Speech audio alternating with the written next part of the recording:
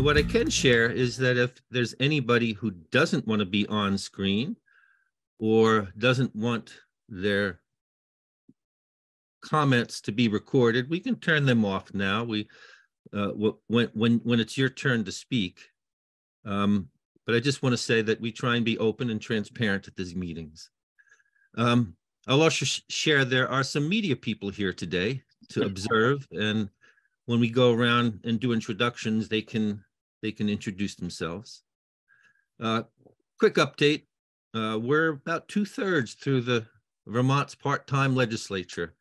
Going into this session, Democrats had top priorities being paid family and medical leave, expanding child care support so parents can afford it, and early ed teachers can afford to work there too and get paid better than working at a fast food restaurant.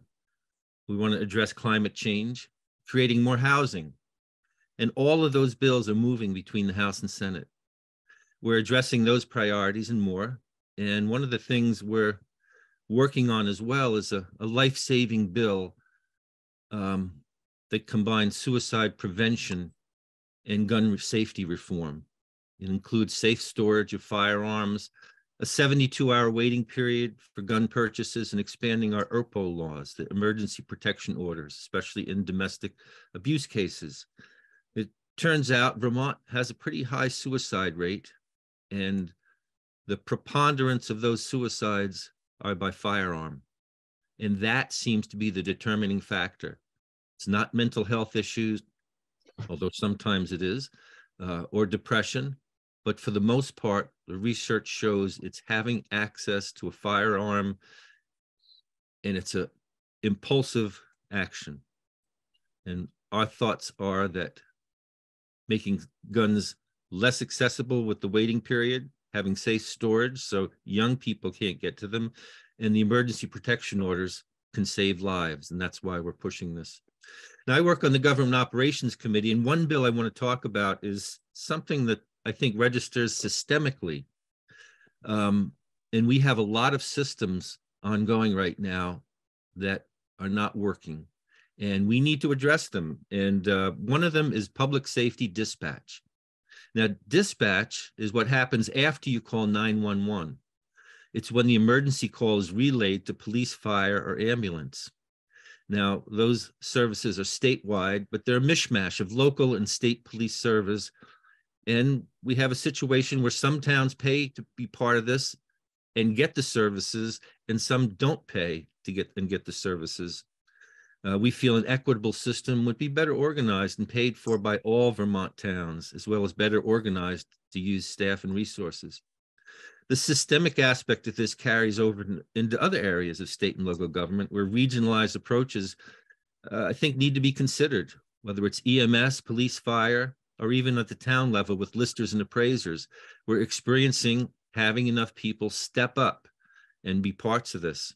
So state or regional solutions to supplement local services may be needed to keep those.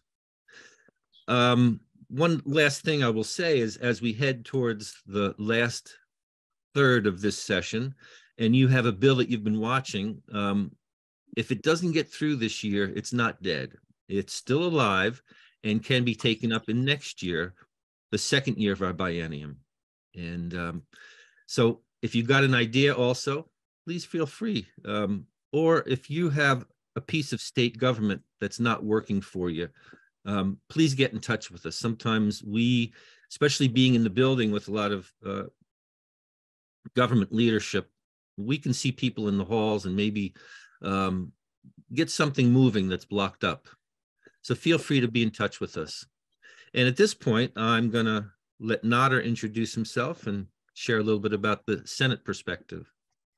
Thanks, Mike. And sorry about the little interruption there earlier. It's like you said, as I was walking away, it is a part of living in Vermont, having horses walk down your driveway.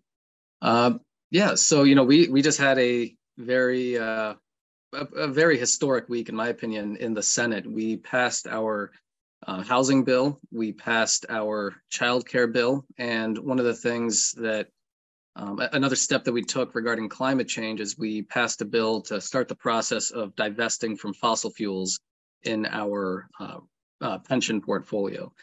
So it's been a pretty hectic week in a good way. And, you know, for those of you who don't know, I do currently serve on the Judiciary Committee in the morning, where I'm the vice chair, and I serve on the Education Committee in the afternoon.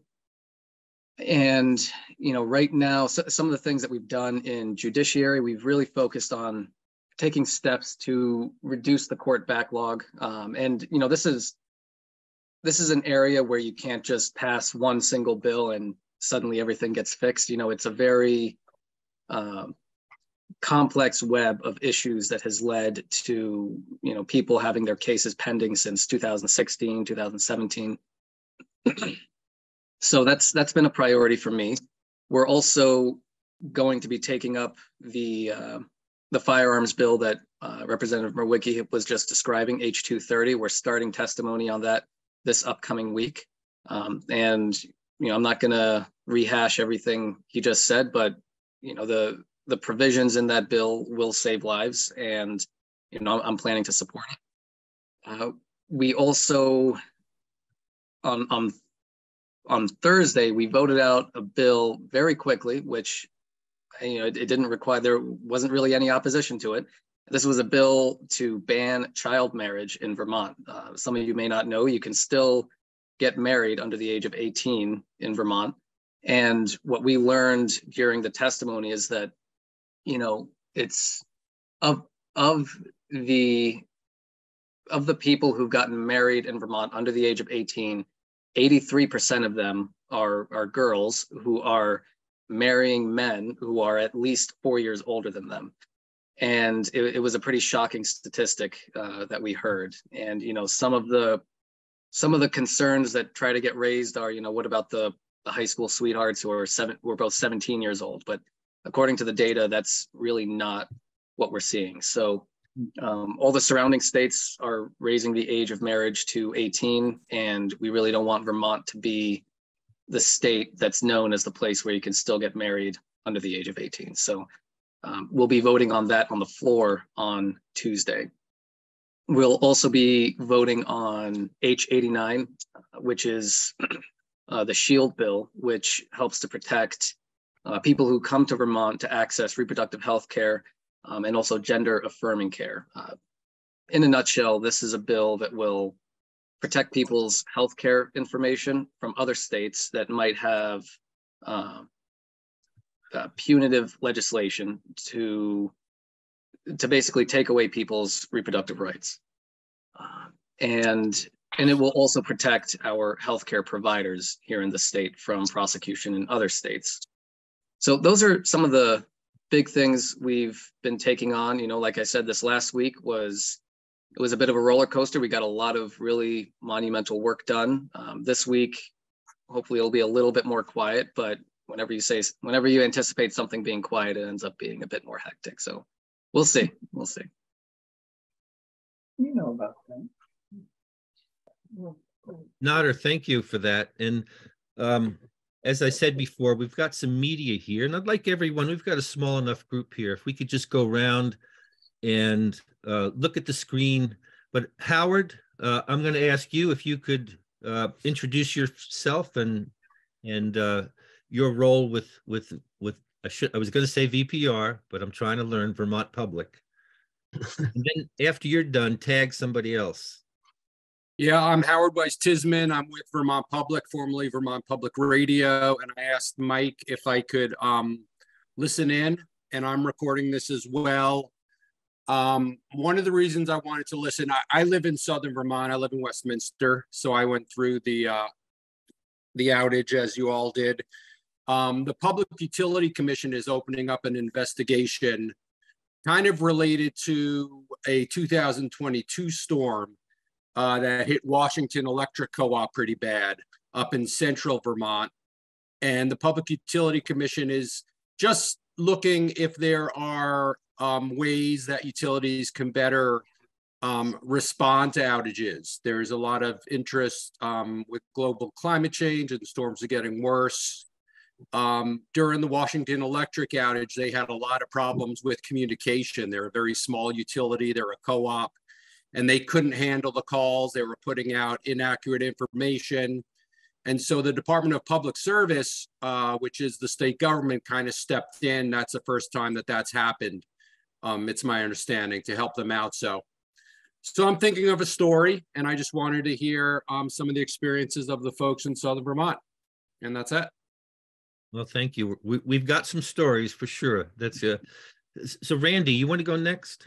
Yes, I'm Randy Hallhut. I'm the news editor of The Commons, Windham County's independent source for news and views, as everyone knows. And I'm here both as a reporter and as a constituent. I live on Spalding Hill Road in Dummerston, and we only lost power for 3 days, but it seemed hard to believe that some people in the center of Dummerston were out for 5 days. And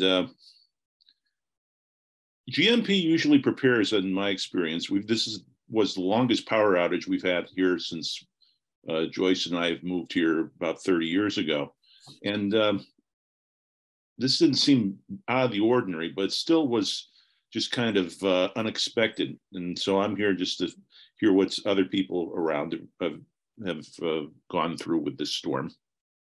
Yeah. Well, and yes, I'm recording and scribbling. Suzanne, would you go next? Sure. I'm Suzanne Weinberg, and I live in Dummerston on Camp Arden Road. Thank you. We're just doing intros, right? Yeah. We are, but if you want to share your story a little bit, we can go back to it as well. But were you out for days? 4 days and 3 nights. Yeah. Wow. Yeah. And that's not the first time. We've had really long outages before, but it's the longest one in quite a while. Yeah. All right. Robert King. Yes, yeah, I live up on Putney Mountain, and I'm interested in this meeting because of the questions of weather volatility. And we're just beginning to notice that in the 23 years I've had a generator, I've only used it twice. And now we're approaching a time when we're going to need to have these tools to use much more. And many people are buying expensive propane-powered devices. Many people can't afford that. And so you're back to this very basic lifestyle. Mixed into that is the influx of all the COVID refugees who are unencumbered with any knowledge of survival when the power goes off. That concerns me deeply, because as a community, we need to take care of everyone. And so that's why I'm interested in this meeting. Well, thank you. Those are certainly good points, Robert. Sue and David. Hello, everyone. Sue Coakley and David Eggleton. Nice to see you all today. Thank you for holding this meeting today, Mike and Nader, and congratulations, Nader, on your first term as senator. Great to hear your report. I'll just give my quick power outage story from this last storm. We were out for a little over 4 days. We live in up on Spring Hill Road in Putney, so very near the center. We were part of a shorter power outage on Tuesday of the storm that went from like 10 to around noon or 12:30, and the lights came back on and we were grateful. And then around 1 o'clock, 1:30, we heard this boom, and we know that was the transformer for the service that comes to our house directly from Westminster Road. And I was pretty sure that was going to be power outage for several days, because I could tell how bad the power outage was everywhere. And we were just one house. The rest of my neighbors had power. And that turned out to be the case. We were out of power till Saturday at noon. You know, we were getting good information from Green Mountain Power about what they were doing and where they were. And they did come and check in. And I felt like they did a good job of communicating. We understood. And the tools and apps they have to know where power is being restored was really helpful to us. Something that helped us, we heat primarily with a heat pump. So we do have a backup, a wood furnace that's quite old but works. But we hardly needed the wood furnace because our house is energy efficient and we have passive solar. And so we only had to build a fire 2 or 3 times early in the morning just to take the chill off the house, which was very good. We were out of water though, and we were out of cooking. and our electronics. And so neighbors helped us out with that during that time. And it got us to thinking about what do we need? We're about to get an all-electric car, not on order since August, we hope to have it soon. We began to think about how does our new electric car and a power pack, provide potentially what we need for these power outages. I agree they may be more frequent. So we're really thinking about that. We do know that our heating load is very limited, and that's energy efficiency is actually a really important part of this whole response, I would say. And the last thing I'll just say that, again, I think the power company did a good job. I'll talk to them about the transformer. That was the third time in 9 months it went out, so there's some kind of problem. But I would just say that, Putney, I'm on the planning commission for Putney. We're writing the town plan for 2023 town plan. It's an 8-year town plan. And a very important part of that is climate resilience and also climate mitigation. There's a draft goal to weatherize 90% of the homes in Putney over the next 8 years. And I think that has to be part of the solution to the power outage, because we won't need as much battery, for example, to recover. It's more resilient. And so I'm very interested in how Putney can accomplish that. But I'm going to also say, Mike, I appreciated, or maybe it was you, Nader, that talked about regional approaches to dealing with things. And I think we're going to need a regional approach to be able to do this weatherization and resilience. And I'm interested in further exploring that. And I think, for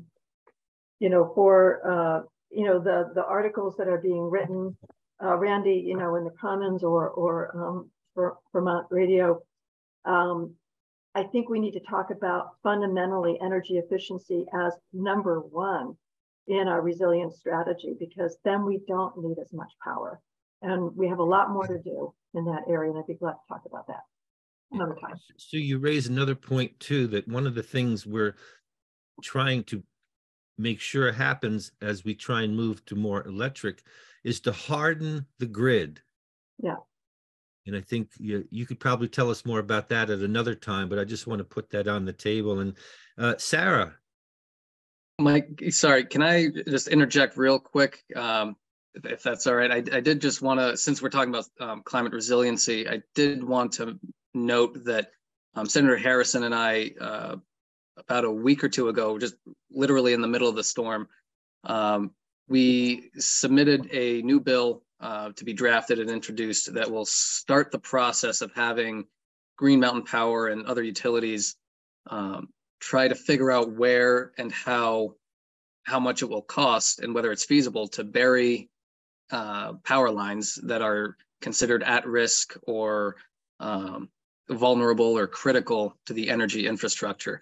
The reasoning behind this is, the weather itself is changing and the snow is getting heavier and wetter as a result of this change, which is causing a lot more of these trees to come down. And it's, realistically, it's not going to change over the next couple of years. And so if we want to reduce the costs when it comes to repairing and reduce the human cost when it comes to people who have to be without power for several days, we think it's important to make sure power lines are getting buried and to protect them from the elements. I think that's an important part of climate resiliency. So just wanted to put that in there.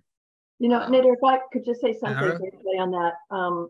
When you look at that, please, hold on. Yeah, sorry, I didn't mean to derail things. I did just want to add that, and then we can keep going around and let people introduce themselves before we go around again, okay? Sorry about that. Sarah? Hi, I'm Sarah Bedachek. My husband and I live in Dummerston on Middle Road, and we lost power for 4 days. We did fine. We don't have a generator, so we lost furnace, water pump, voice over internet phone, and we only have a weak cell signal. As I said, we were prepared. We have a backup heat source of a propane fireplace insert, and we always keep supply of water. But I'm very aware of a lack of communication during a storm. And since we only have a weak cell signal, I consider myself lucky if I can text the single word outage to GMP and have it delivered safely. And that means that getting updates about where things stand, especially for a long-term outage, was sort of impossible. GMP didn't know what to expect. And normally, I think GMP does excellent job in communicating when you have access to the web. Their outage maps are full of information, which really helps put any outage in context. And it could be that I'm spoiled by having access to the internet most of the time. I'm used to getting a lot of information from Vermont Public and the Commons and BCTV, Vermont Digger. But when the power is down and there's very little cell signal and your cell battery is depleted rapidly searching for a signal, you can't really look anywhere online. And every time I would turn my cell phone on to see if there was an update, it would lose battery and there wouldn't be any update available yet.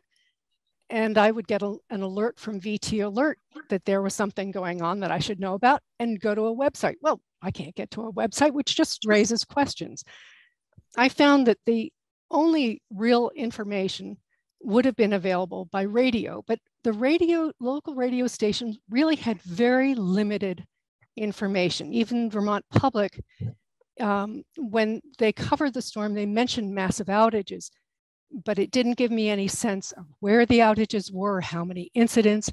And it was only after a couple of days when my daughter came by to do a wellness check and showed me the outage map that I could see, 81% of Dummerston is out, the 23 incidents. And it gave me a much better sense of what was happening and why we weren't getting an update about an expected restoration. I know that a lot of people must have limited cell service. And so I really wonder why we have gotten away from having a radio broadcast that can be accessed by almost any household by transistor radio, which really gives context. When Irene went through, my husband and I didn't live in Vermont. We lived down in Connecticut. And at that time, we lost power for 5 days. It was an age when we also had a landline, and there was an emergency service in our town which gave an update every day by phone. You'd get a call, and it would say, there are warming sessions here. This is how many people are coming in. This is what's expected. This is what's happening in the next town over. And it was a wonderful sense of what your resources were, whether or not you should really drive down the road or not. And I know that they're not landlines anymore for the most part, but the ability to receive a broadcast is still there.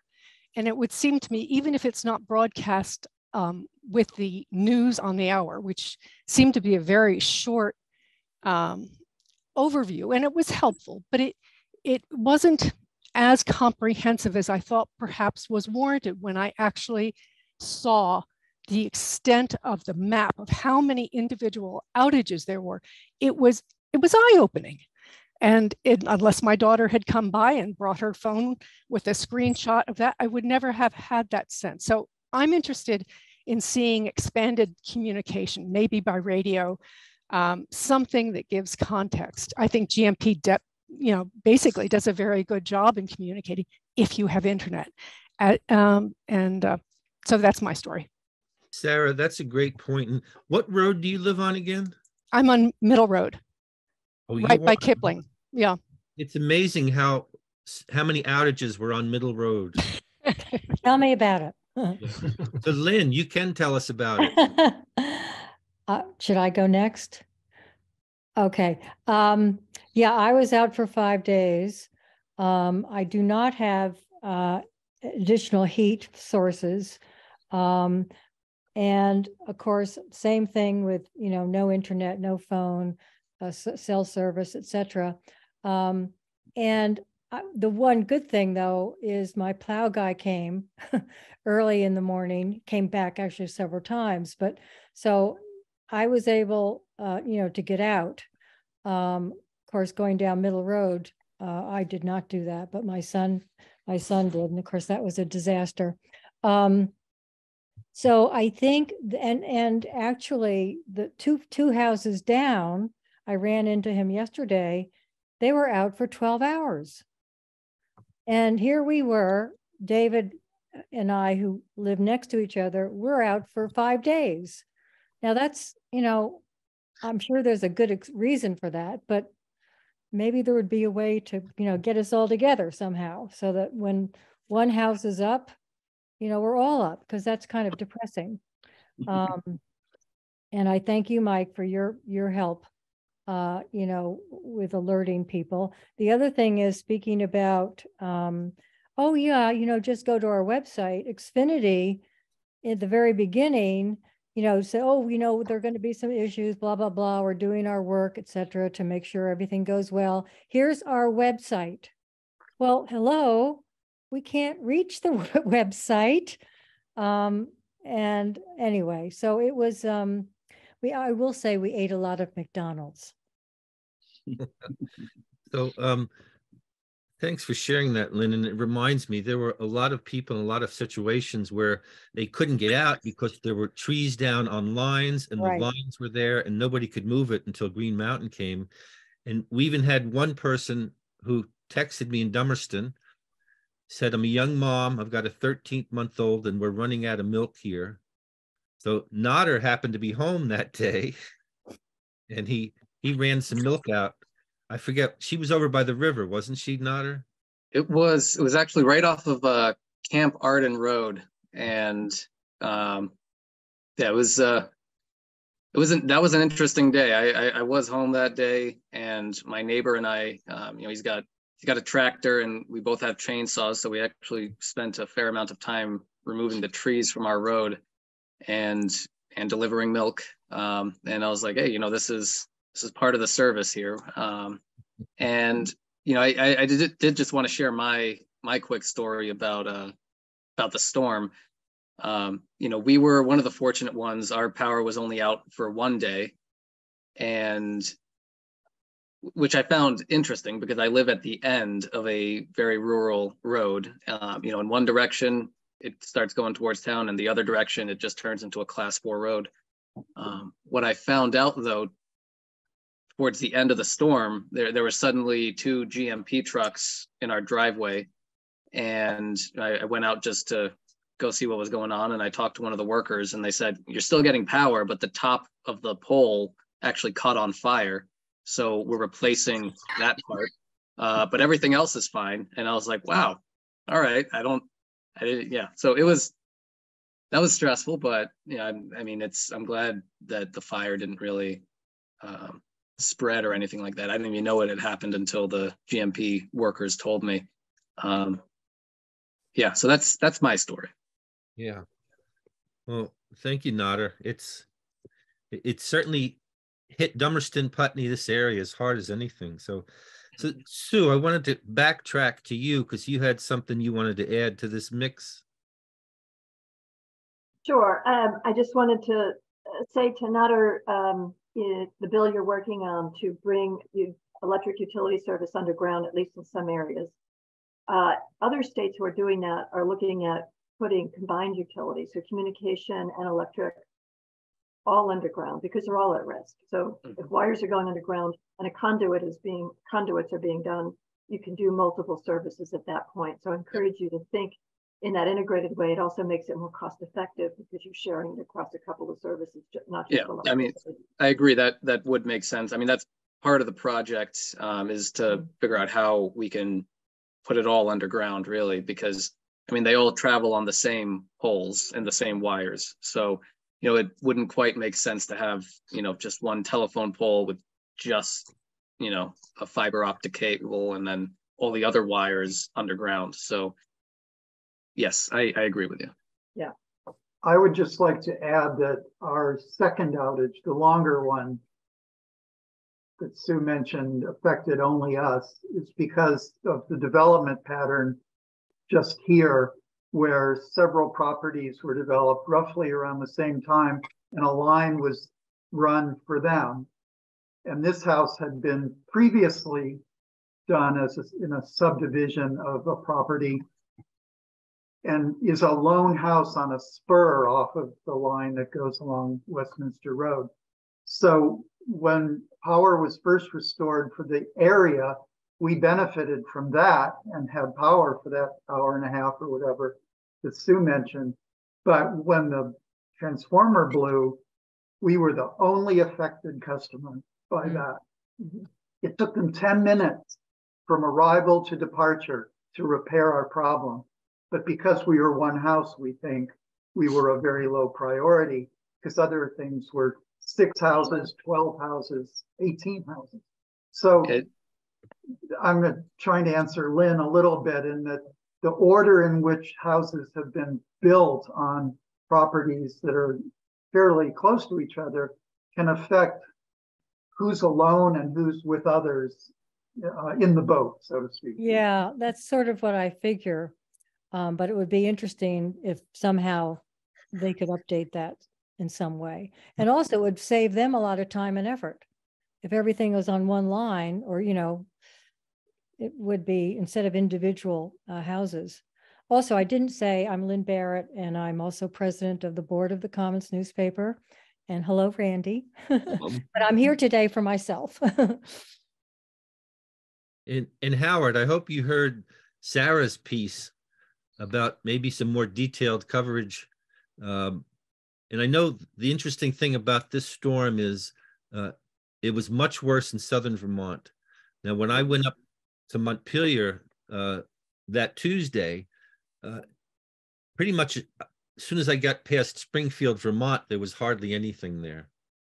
And here we were, snowed in, blocked in, and not far away, there wasn't much. So maybe that was a piece of why there wasn't that much coverage. But I know during the aftermath of Irene, DPR at the time did an amazing job of regular broadcasts, and they were pretty much it.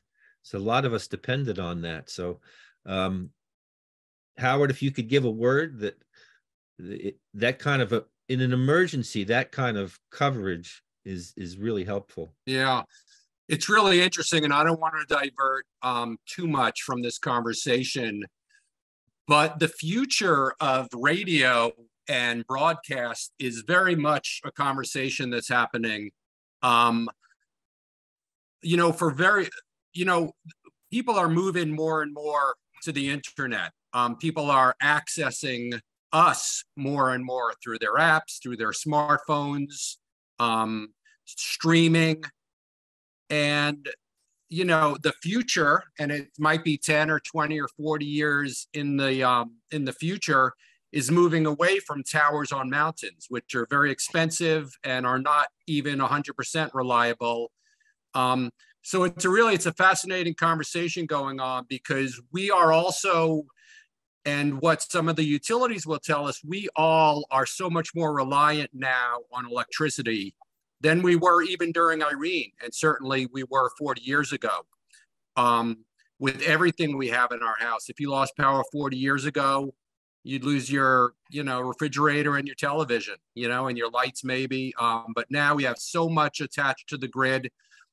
At the same time that climate change is happening. So again, it's a fascinating conversation about broadcast and electricity and how the whole system works.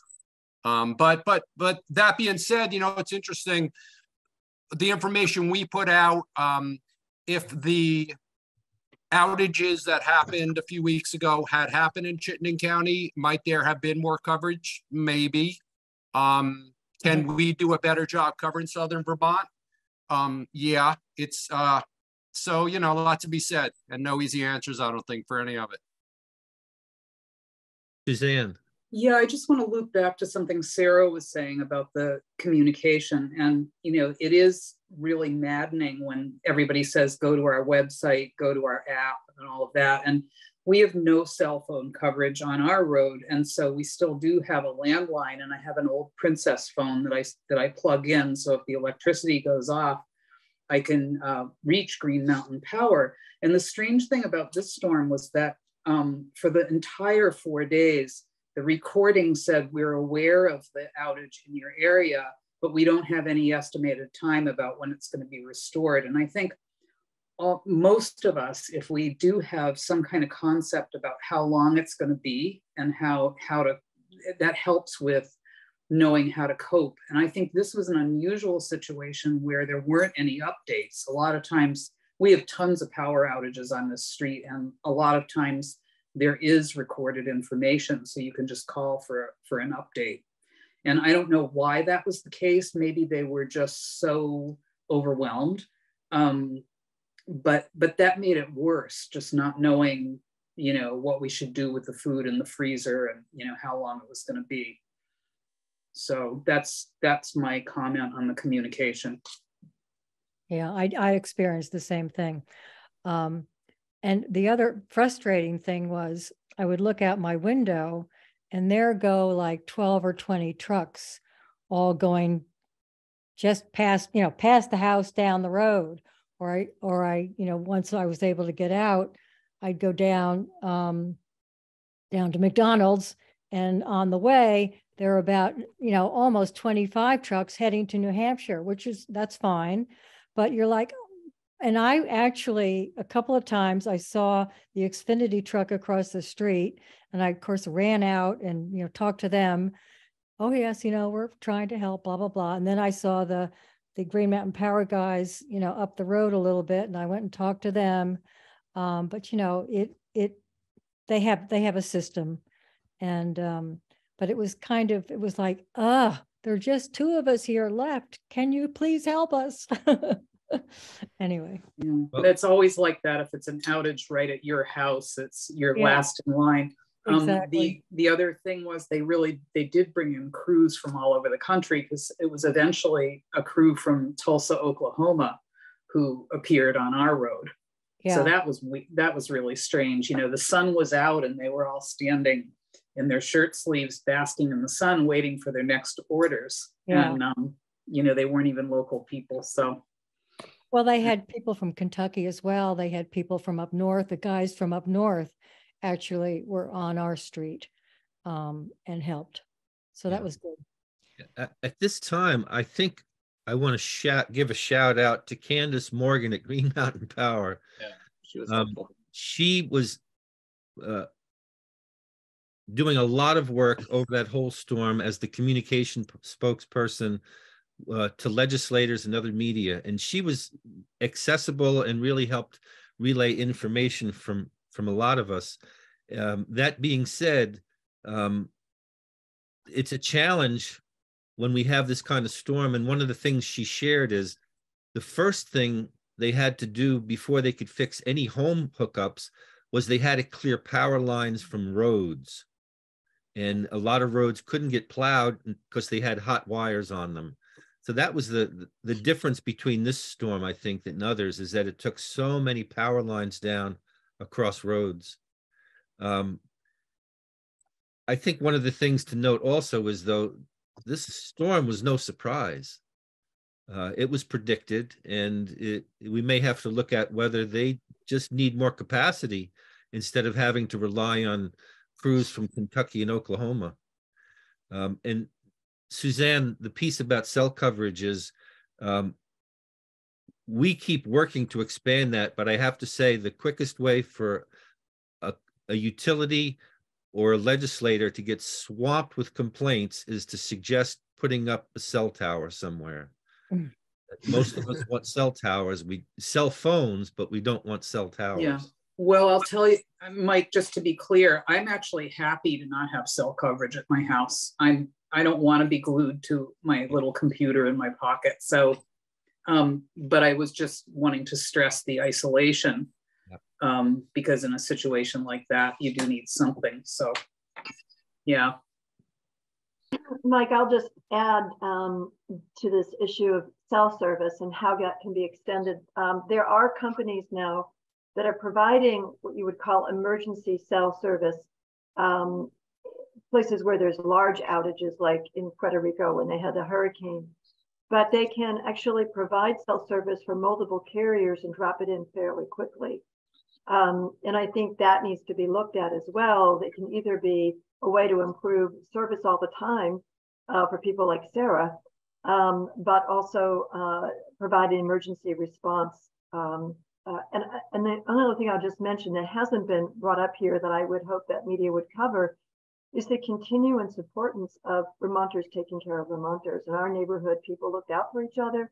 They helped each other out. We actually had fun together. We had meals together when we didn't have service at our house, and we've done the same. And I think it's just part of the culture. We'll always continue to need to do that in addition to having the services in place to restore service. That's a great point. And we have AT&T has put a temporary tower up in Putney at one time, but they took it down once something else because there was a lot of pushback as to having it here at all. Robert, up on Putney Mountain, how much snow did you get? 31 inches. 31. Oh. And further up the road, it was over 4 feet. Okay. So are you past Leon Wood Road? My power line comes through the Leon Wood Road. Okay. It crosses over Putney Mountain, and then it's a class 4 non-maintained road. When the farm was operating, we kept the road free of trees because we sugared on a lot out that way. But since the farm is closed, that's all grown over, and that's where the breaks happen. Yeah. It's one of the things that I've been hearing from people is a sense that they have not been keeping up with clearing lines. And I don't know if other people have experience with that. There's still a line on my road that has a tree precariously resting on it. It's been there for a while, actually. So I see that on Middle Road as well. There could be a lot more work on the trees. I mean, it's sort of obvious when the trees are hanging over the wire that something could happen. I'm just checking in, Mike, to see if we're going to veer into some other topics in the remainder of the hour, or are we going to stay on this topic? Well, we can take up anything you'd like. Okay, well, I don't want to derail anything, but I wasn't going to stay if we were going to keep debriefing the storm. So just checking in. Do people have other things to say about the storm and the grid? And I'm happy to move on to something different as well. Okay. Yeah, and I'll just say one more thing about that is that I've talked with electric companies about burying wires, and it's just so expensive. And so every expansion has to do with permission of the landowners too. So at every level, I've talked with people about the practicality of like having a wire across the river or something. They just always say too expensive and too difficult getting permission, but go for it. I did have a question for you, and Nader, is your name pronounced Nader? Is that correct? Yep, Nader, like water with an N at the beginning. Because I've heard it pronounced so many different ways. Thanks. Yeah. I wanted to ask you, and I have sent in an email to my town clerk, but I'm interested in what the discussion was like about ranked choice voting for the presidential primary for 2024. It seemed to me, just as a pretty practical person, that a year would be enough to get things in place to try that out. And I'm wondering just a few little points that you might say about why that didn't go through for the immediate presidential election. Sure. Well, interestingly enough, we just took some testimony in House Government Operations about that, and we especially heard from town clerks. Right. But I thought it's something that's already been passed in the Senate, if I'm right. It has been passed in the Senate. The main opposition to it, it was pretty light. I think there were 6 or maybe 7 no votes. I can't remember off the top of my head, but the main opposition was that we don't understand it, so we're going to vote no. I did vote yes. It did take me a while to understand why ranked choice voting is is practical and beneficial. And, you know, I think that, you know, there is the opt-in method, or the opt-in option for it. So towns aren't going to be compelled to do ranked choice voting.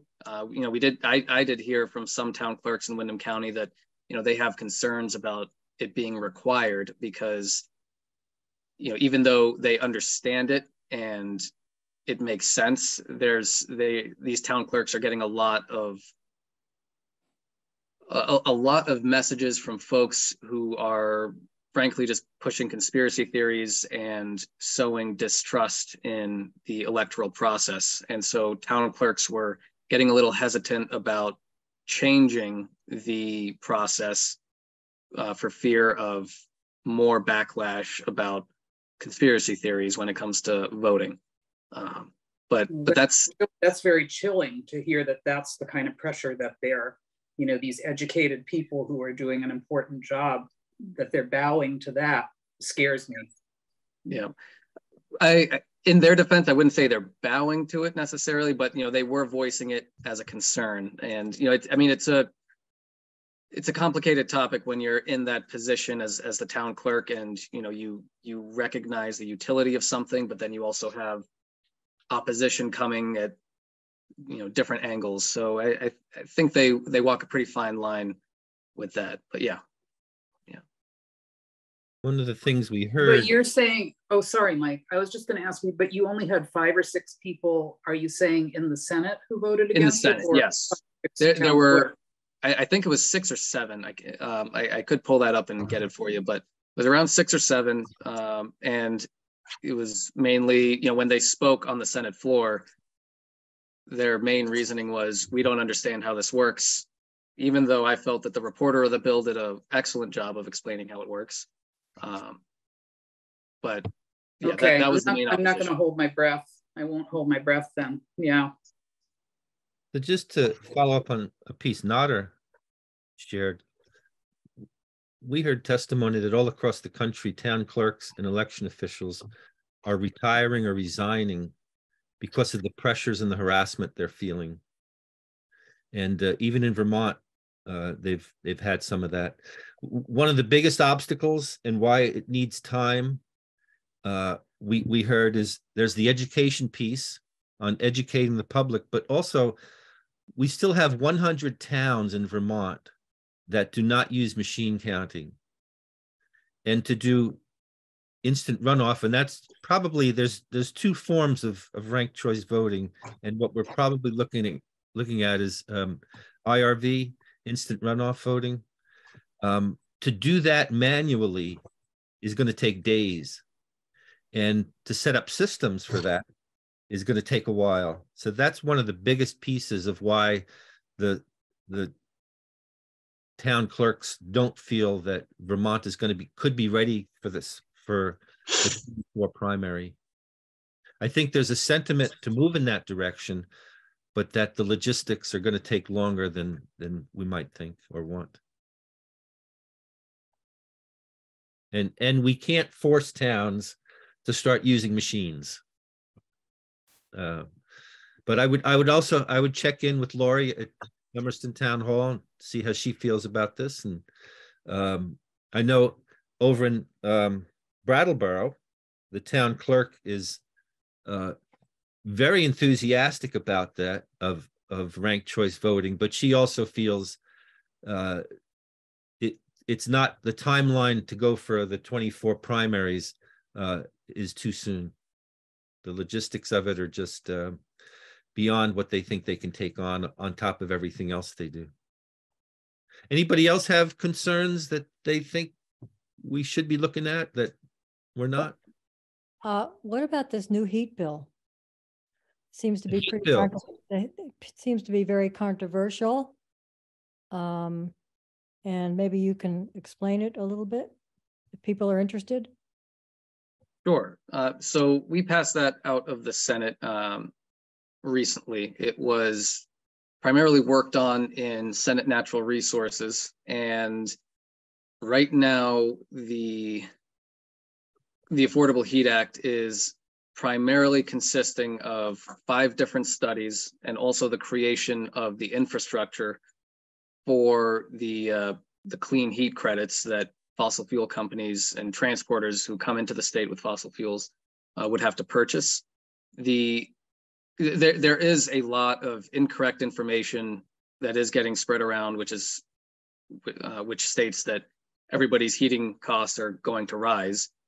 This bill does not take effect until 2025, and the legislature, at least in the current form of the bill, the legislature will have to vote on it a second time after having received all the studies back regarding the cost for Vermonters, the feasibility, and whether or not the cost benefit makes sense, because it is possible that it could raise costs for Vermonters. It's also possible that it could reduce costs, but we won't know until we really study how it will work. This was one of the steps that we took when it comes to addressing climate change. I've spoken with some farmers in Windham County, and some of their concerns, and actually one of these farmers sits on the Climate Council. One of their concerns is that really some of the ways that we can actually really reduce carbon emissions comes from our food systems. We do import a lot of food, and going to a system that focuses more so on local and sustainable food systems will actually reduce our carbon emissions.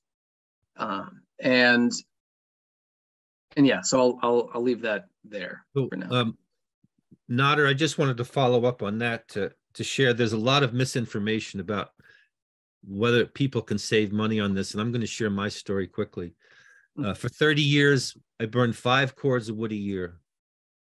At today's prices of $300 a cord or more, that's about $1,500 for a heating season. Put in a heat pump, heating costs for the season now are about $1,000. So that's clean heat.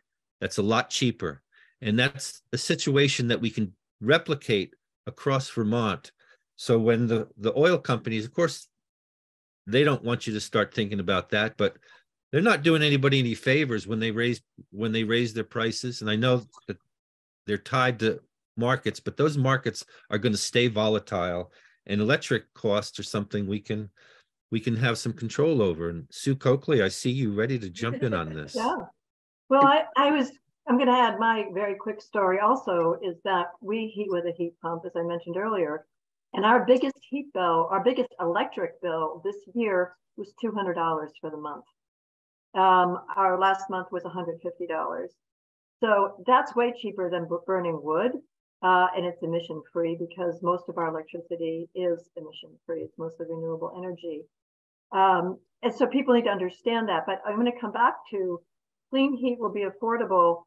And any heat will be more affordable if our homes are energy efficient. I'm a broken record about this, but we waste a lot of money and fuel, whether it's electricity or propane or oil, when we're losing that heat out of our houses. And our houses are not as climate resilient and not as healthy and safe when they're leaking heat that way. So I think the clean heat bill will be affordable. It will be more affordable when we help make houses more efficient, and that also makes them more resilient, healthy, and safe for everybody. I think that has to be a top priority. I agree, Sue. There was actually you bring up a point that reminds me of something else, which is also that the Affordable Heat Act it also includes a large lump sum investment for weatherization training.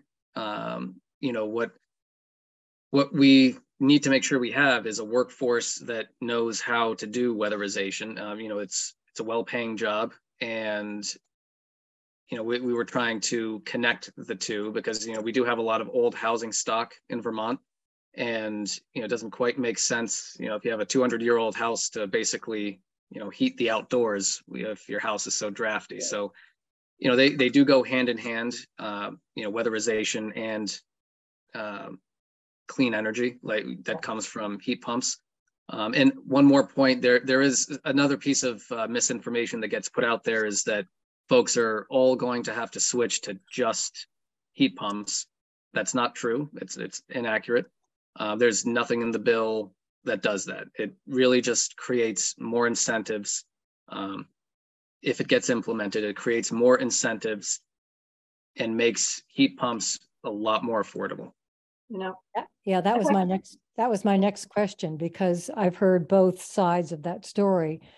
Everyone's going to have to get onto a heat pump, or just it's basically encouraging and making weatherization more possible for folks.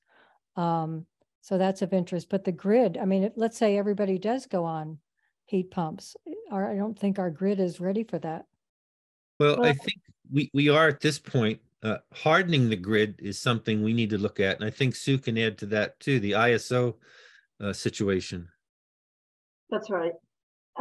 If the ISO, so there's the overall grid supply of electricity, and then there's also the ability of the grid, the distribution and transmission, to be able to handle not only increased demand at a winter peak, but also it's two-way flows of power. When the grid was first set up, it was designed to deliver power to homes, not necessarily to receive power from homes. But today we're prosumers. We're also generating electricity. So we're developing, and Green Mountain Power is actually ahead of the curve from many utilities. We're developing a smart grid. A smart grid can receive and provide power, two-way flows of power supported by two-way communication, and maintain power quality through all of it. And that very same smart grid that can read what the power quality is and correct it and deal with two-way flows of power also tells you where outages are and what is needed to repair them. So the smart grid, to support two-way flows of power, those renewables, self-generation, also helps us in recovery. So that is coming. And again, I think Vermont is really, I've worked in this nationally, and Vermont is a little bit ahead of the curve on that. There's still more investment to be made. Putney last summer had a replacement of transformers town-wide that was meant to support that, as well as to reduce the time needed for recovery. So there's that side of it. Just another thing on clean heat, and Nader, thank you for bringing up the workforce issue. There's having enough people who are trained to install the weatherization and heat pumps. But there's also, and I think this goes back to the fossil fuel dealers, and an important conversation to have with them, is there's people who've made their living installing, propane and oil boilers and furnaces, and that's what they know in service. We don't have enough people to do the heat pump. So we need a workforce transition and support for business models. And that will also be for electrification of transportation too. How do we take all the gas stations and fuel oil dealers and give them a new way forward in our clean energy economy? And if we can focus the conversation there, I think some of the resistance goes away, because people are looking for jobs that and continue to serve their customers. So I would add that in. There is huge economic opportunity here. So before we go, we're about out of time. I just wanted to make sure everyone had a chance to share anything about the storm or anything else that's kind of burning a hole and you just have to share it. Well, I want to thank everyone. I also want to remind people that we do this regularly. Nader and Senator Harrison also host regular events and show up at other events. So we're around. Please feel free to be in touch with us if you have a question, whether it's you need milk in a snowstorm or you're trying to get through to something else. We do try and be accessible to everybody. And Nader, I'll give you the last word here. Oh, thank you, Mike. And thank you everybody for coming to this meeting. And it reminds me of a couple of years back when we served together, Mike, and we did similar meetings. So it's nice to be back in the same Zoom room with you. Senator Harrison and I are continuing this conversation regarding the storm. We're actually going to Wardsboro on Monday with Representative Sibilia to meet with folks up there. As was mentioned earlier, I can't remember who brought it up, but there was conversation of a regional approach regarding climate resiliency. And, I think the delegation at large is really on the same page when it comes to that. I did put my email in the chat. I do send out a newsletter probably once a month. You know, it generally just contains summaries of the bills that we've been working on in the Senate. And, you know, it's just about once a month. Nothing, I don't send out emails every single day, so no worries there. If you'd like to be on that email list, please feel free to drop me an email. Or if you have any questions or concerns about any other issues, yeah, you can always reach out. And thanks again, Mike, for inviting me. Can you tell me a little more about that meeting Monday, Nader? Meeting Monday is at, let me just pull it up so I can give you the right time. I believe it's 4 o'clock. Yep, 4 o'clock, Wardsboro at the town hall. Pretty sure it's the town hall. I'm gonna double check that, but yes, it'll be in Wardsboro. Quite certain it's at the town hall. Cool, thank you. All right, well, thank you, everybody, and have a good day.